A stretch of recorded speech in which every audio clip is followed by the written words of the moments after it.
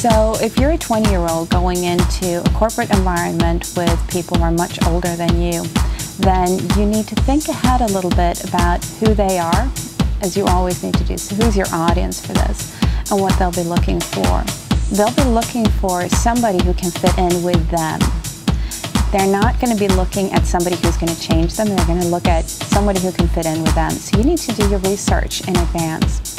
And that means going to their website. It means taking a look at how they might dress according, a little bit younger than them, but still according to how they would dress. That you think about how you might address them a little bit more professionally. Use language that does not include all the likes and the ums and the ahs that you might otherwise.